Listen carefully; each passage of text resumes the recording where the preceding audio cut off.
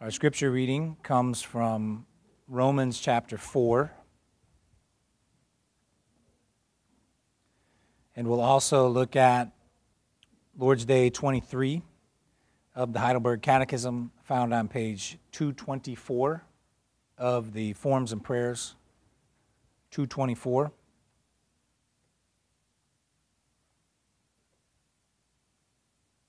So Romans chapter 4 and Lord's Day 23. Romans chapter 4, beginning in verse 1. Hear now the word of the Lord. What then shall we say was gained by Abraham, our forefather, according to the flesh? For if Abraham was justified by works, he is something to boast about, but not before God. For what does the Scripture say? Abraham believed God, and it was counted to him as righteousness. Now to the one who works, his wages are not counted as a gift, but as his due. And to the one who does not work, but believes in him who justifies the ungodly, his faith is counted as righteousness. Just as David also speaks of the blessing of the one to whom God counts righteousness apart from works. Blessed are those whose lawless deeds are forgiven and whose sins are covered. Blessed is the man against whom the Lord will not count his sin. Is this blessing then only for the circumcised or also for the uncircumcised? For we say that faith was counted to Abraham as righteousness. How then was it counted to him? Was it before or after he had been circumcised?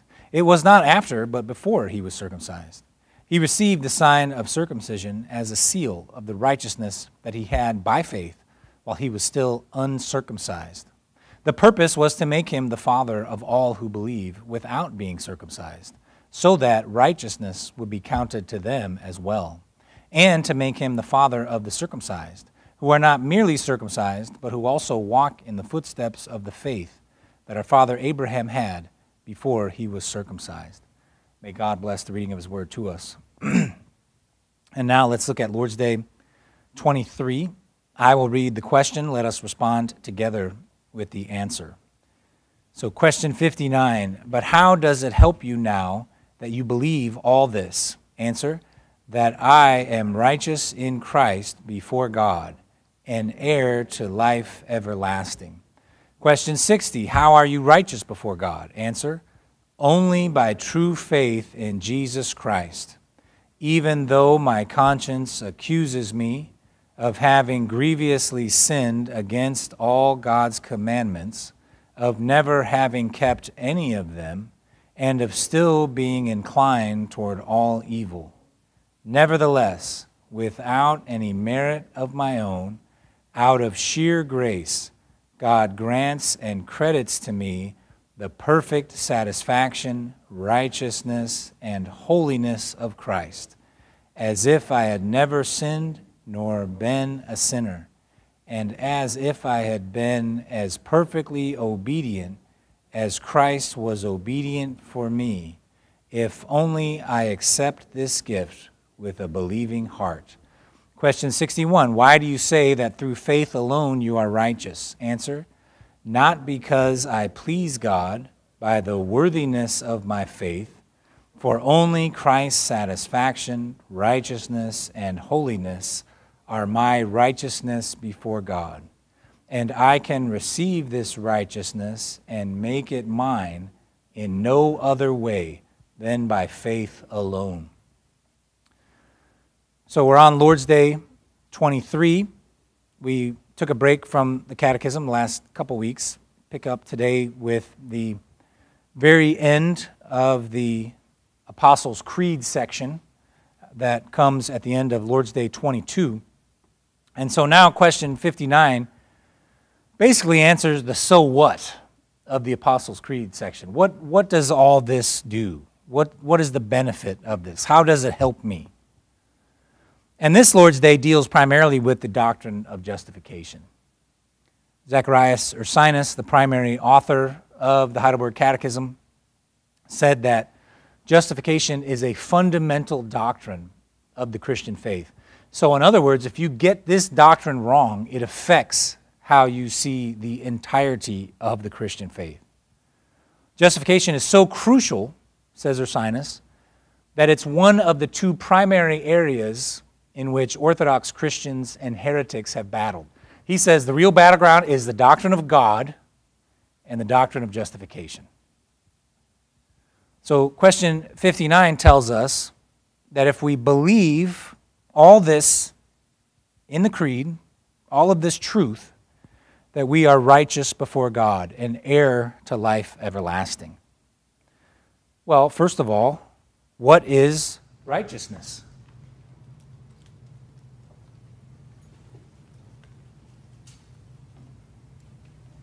If we're going to be righteous before God, we must know what righteousness is. The simple answer is conformity to God's law. If someone conforms to God's law, that person is righteous. If someone does not conform to God's law, that person is sinful. Sin, of course, transgression of God's law or lack of conformity to God's law.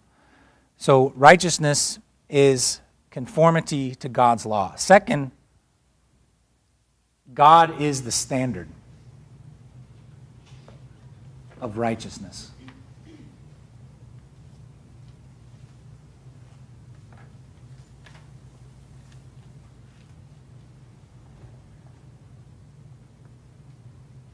His perfect character determines what is righteous. There's lots of talk in our culture today about righteousness and justice.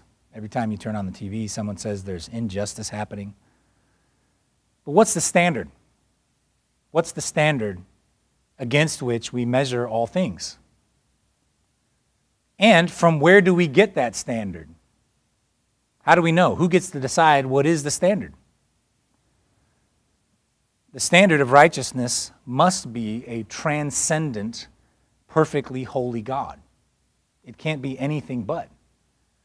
It can't be a mere human being, because every human being is sinful.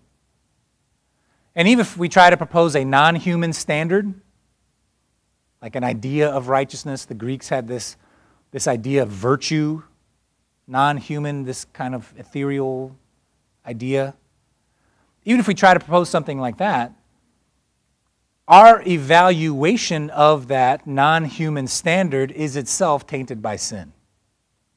So how can we determine what this external standard is? Because we are corrupted by sin. How do we know that this external standard is righteous? Humans cannot be the standard, and humans cannot choose the standard of righteousness. It has to be revealed to us. It has to come from without.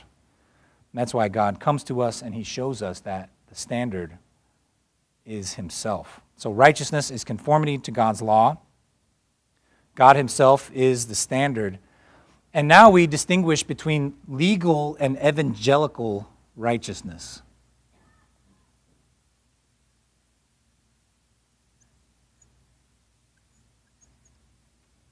Legal and evangelical righteousness. Legal righteousness is the fulfilling of the law by an individual. So an individual fulfills the law, and then on the basis of that fulfillment, he is declared righteousness. He's declared righteous. Someone perfectly obeys the law, then based on that obedience, he's declared legally righteous. Well, who would qualify as legally righteous?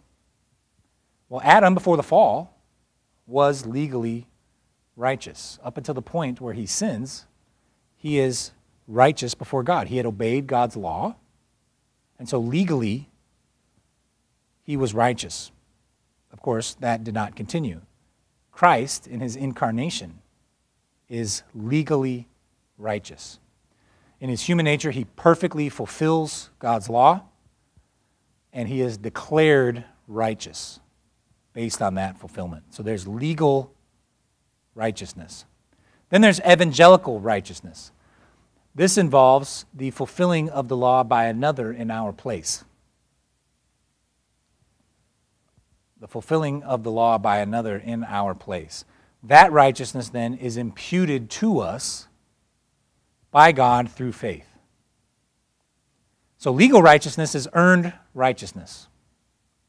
Someone is perfectly obedient to God's law and declared righteous based on that obedience. We can never get there. Therefore, we need evangelical righteousness, a gift of grace, imputed righteousness. So the righteousness that Christ earned for us, that legal righteousness that he earned, then is granted to us by grace. So we must distinguish between those two types of righteousness, legal and evangelical. Now, Luther spoke of alien righteousness. Alien righteousness is not the righteousness of little green men. It is something that is foreign to us, something that does not belong to us properly. He also spoke of our righteousness as extra nos. Fancy Latin word, 2 words. Outside of us. It's alien, it's foreign to us, and it's extra nos. It's outside of us. It doesn't arise from within.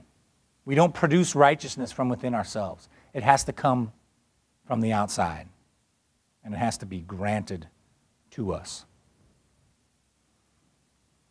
And so the doctrine of justification, then, is the application of the righteousness of Christ.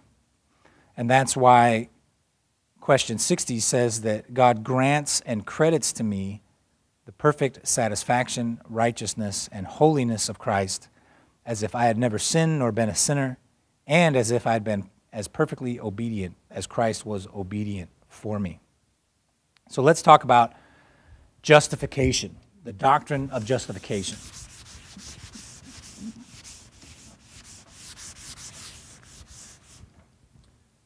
So first, we can say justification is a forensic, judicial decree. A forensic judicial decree. It's forensic because it's a legal matter. It's judicial because it's enacted by a judge, God himself. And it's a decree because it's a declaration. It's a definitive act. It's not a drawn-out process. It's one act of God. And so that's why the Westminster Shorter Catechism distinguishes in its question 33, what is justification? Justification is an act of God's free grace. And then in question 35, what is sanctification? Sanctification is the work of God's free grace. So an act of God is immediate. It happens, it's over, completed. A work of God is this ongoing process. So we must be very clear. Justification is an act of God. It is not a work of God.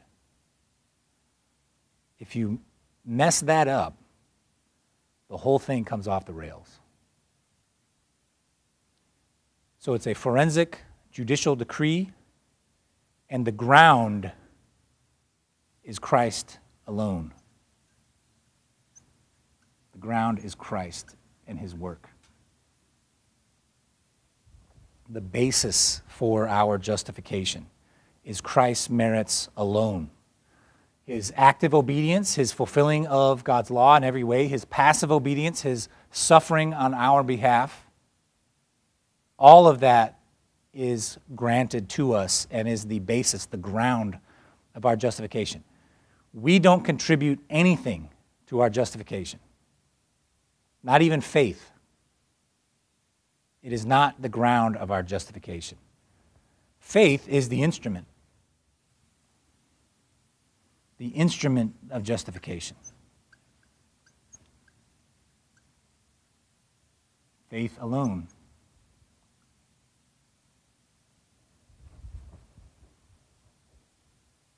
Faith, of course, is a gift of God, Ephesians 2.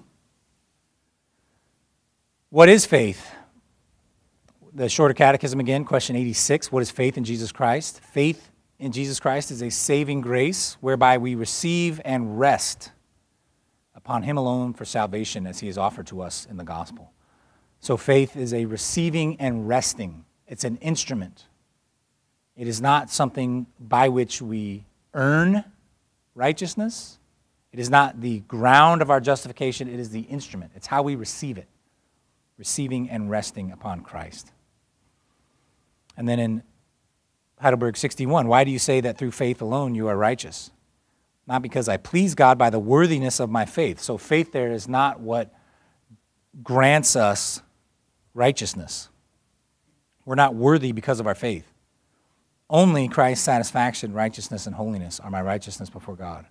And I can receive this righteousness and make it mine in no other way than by faith alone. This is how we receive and rest in Christ's righteousness. So just some Old Testament background on justification, primarily to reveal that it is an act of God. It is not a process of God. Exodus 23, keep far from a false charge and do not kill the innocent and righteous, for I will not acquit or justify the wicked. So if justification were a process, a work of God, could God justify the wicked? Well, yeah, he could, because they're wicked now, but through a process, they won't remain wicked. So if it were this process, he could say, I justify the wicked because I'm going to work with them and make them not wicked anymore. But the wicked will not be justified because they can't receive this declaration of righteousness. So it must be an act of God, not a process. If it were a process, there wouldn't be a problem with justifying the wicked. But because it's an act, that's why God says, I cannot acquit the wicked. Then in Deuteronomy 25, if there's a dispute between men and they come into court and the judges decide between them acquitting or justifying the innocent and condemning the guilty. So justifying is contrasted with condemning. It's a judicial act. Condemnation is not a process. You're condemned to death. The gavel is struck. That's it. So too, justification is not a process either. It's a definitive act. And then 1 Kings 8, Solomon prays, if a man sins against his neighbor and is made to take an oath and comes and swears his oath before your altar in this house, then hear in heaven and act and judge your servants, condemning the guilty by bringing his conduct on his own head and vindicating the righteous by rewarding him according to his righteousness. Again, similar to the passage in Deuteronomy, prayers offered to God to justify the righteous. This only makes sense if it's a legal declaration. If this is a process, Solomon's prayer makes no sense. So we have to say it is a declarative act of God, not a process. Same thing in the New Testament. The Greek word for justify, justification, to justify, part of the polemic of the Protestant reformers was that this word, to justify, is a forensic legal declaration. It's not a process. It's not a transformative process by which God makes you more and more holy, as Rome says. No, the reformers said this is a definitive act to be declared righteous. This is a hill they literally died on. They died for the doctrine of justification. So Luke chapter 7, Jesus says, I tell you, among those born of women, none is greater than John, yet the one who is least in the kingdom of God is greater than he. When all the people heard this, and the tax collectors too, they declared God just, same word, having been baptized with the baptism of John. So the people then are recognizing that Jesus' words are true, and they're declaring God to be in the right. They're not transforming God into a righteous condition. This is not a process of God becoming righteous. No, the people are acknowledging, recognizing, declaring that God is righteous. Then in Romans 3, verse 19, we know that whatever the law says, it speaks to those who are under the law, so that every mouth must be stopped and the whole world may be held accountable to God. For the works of the law, no human being will be justified in his sight, since through the law comes knowledge of sin. So again, a forensic legal term. The world is legally accountable before God. And we also see in Romans 5 this juxtaposition of justification and condemnation. The free gift is not like the result of that one man's sin, for the judgment following one trespass brought condemnation, but the free gift following many trespasses brought justification. So again, the opposite of justification is condemnation. Adam is condemned in sin, a single act. Justification is the answer to that condemnation, also a single act, not a process. Well, why do I belabor this? Well, an alternative position is adopted by Roman Catholics. Historically, it's important to be aware that Rome did not have an official doctrine of justification until the Council of Trent in April of 1547. So prior to the Council of Trent, there was a lot of freedom within the doctrine of justification. And there were some Roman Catholic priests and monks and cardinals who believed in something close to justification by grace alone through faith alone. But then at the Council of Trent, that all changes. And now they have a definitive dogma of justification. So in April of 1547, in the 6th session of the Council of Trent, chapter 6, they stated, justification is not merely the remission of sins, but also the sanctification and the renewal of the inner man. So they confuse justification, again, this legal, declarative act of God, they confuse that with sanctification, which is the work of God. Sanctification is God renovating us, transforming us more and more into the image of Christ. It's a work of God. It's a process. So they confuse these two things. So justification gets confused with sanctification. And that's when things really got cemented for the Roman Catholic Church. Of course, they say the instrument of justification is not faith, it's baptism. Baptism begins this process of grace and cooperation with grace. So then also in session 6, in Canon 9, this is where they deliver all the anathemas. So they say, if anyone shall say that by faith alone the impious is justified, so as to mean that nothing else is required in order to cooperate, in order unto the obtaining of the grace of justification, and that it is not in any respect necessary that he be prepared and disposed by the movement of his own will, let him be anathema. So if you believe in justification by faith alone, you are anathema, condemned forever, according to the Roman Catholic Church. And the Reformers said, at this point, Rome has anathematized the gospel. Because that is the gospel. Justification by grace alone through faith alone. When they did this, the hope of the Protestant Reformers for a reformation of the one Christian church in Western Europe was pretty much over. Prior to the Council of Trent, the Reformers had hoped and prayed and labored for the repentance of the Pope and for the reformation of the Catholic Church, that the Pope would recognize the true gospel, that he would repent of his unbiblical authority, they would return to sola scriptura. This was their hope and prayer. This was what all of their work was for. And when they issued this declaration in the Council of Trent, anathematizing the gospel, that's when you start to see the Reformers say it's a synagogue of Satan, because they have declared the gospel to be condemned.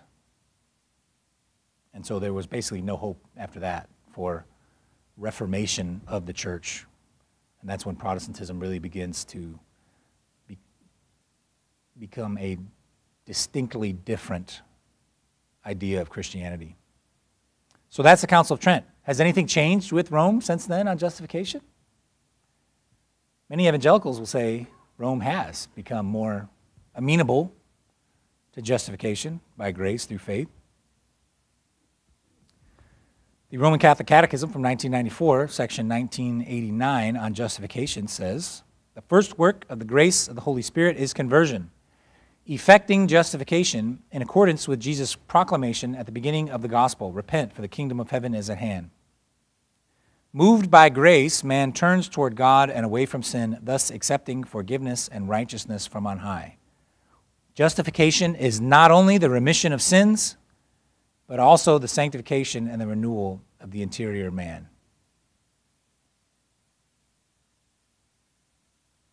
Just like Trent. It's a process of turning toward God and away from sin. And that final sentence of the line in the Catechism is a quotation of the Council of Trent, Session 6, Canon 11. If anyone say that men are justified either by the sole imputation of the righteousness of Christ or by the sole remission of sin, to the exclusion of the grace and charity which is shed abroad in their hearts by the Holy Spirit and is inherent in them, or even that the grace by which we are justified is only the favor of God, let him be anathema.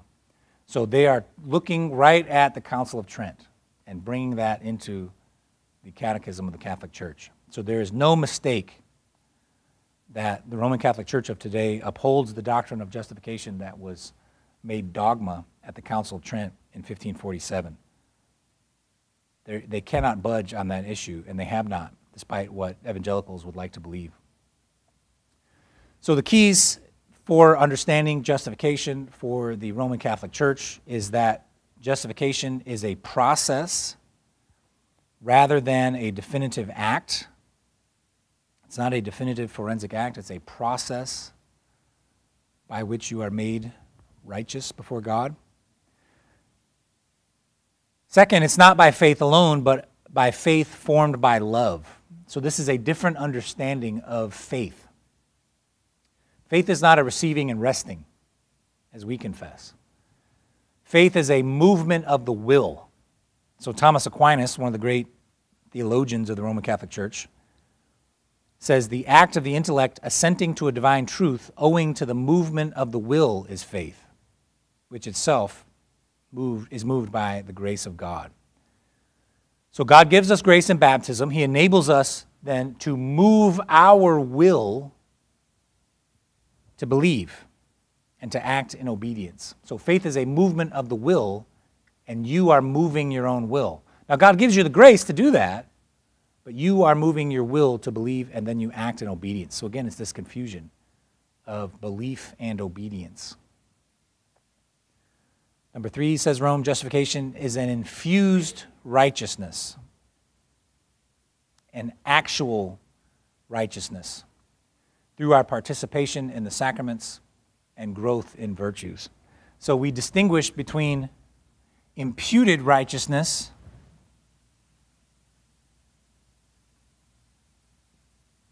and infused. Infused righteousness comes from within. It comes from within us. Now, God gets the ball rolling, but we participate in this process of us becoming righteous. So he starts us off, and then we work with him, cooperating with grace, and this righteousness arises from within us. And it is actual righteousness. It belongs to us, says Rome. It is within us, arising out of our own cooperation with God's grace. Whereas the Reformation said, no, it's not our righteousness. It's alien to us. It's extra nos. It's outside of us. It's granted to us, imputed to us. Our righteousness is filthy rags. We need external righteousness. So that is a massive difference. Infused righteousness and imputed righteousness. And then finally for Rome, justification is a lifelong process whose ultimate result is uncertain. There's no assurance in the Roman Catholic Church. You can never be certain of your salvation. And even if you do end up in heaven, it might take thousands, millions of years in purgatory to become purged of your sin. One of the major theologians of the Roman Catholic Church in the period after the Reformation, Cardinal Robert Bellarmine, said that the great heresy of Protestantism is the doctrine of assurance. How dare you think you can be assured of your salvation? So that's Rome, a process, not a definitive act, not by faith alone, faith formed by love, an infused righteousness, and an uncertain process. Again, whereas we say, and we rest in the fact that justification is a forensic judicial decree. It's legal, a legal declaration of God. God declares us, just as a judge in a courtroom, declares us righteous. So I like to encourage Christians never to say, I feel guilty. Guilt is a legal category. You're not guilty. You've been declared righteous by God himself. How dare you declare yourself guilty? Now, you feel shame when you sin. Of course, we should feel shame. But we should not feel guilt because we are declared righteous in Christ. A forensic judicial decree. The ground is Christ's merits alone, not looking to anyone else but Christ, even our own merit. And the instrument is faith alone, by which we receive and rest in the righteousness that Christ has given to us. Let's bow together in prayer. Father, we thank you for your great mercy and grace to us. We thank you for your word that reveals to us that we have no righteousness of our own. We all fall short of your glory. We all have sinned, and we can never produce the righteousness within us that you require.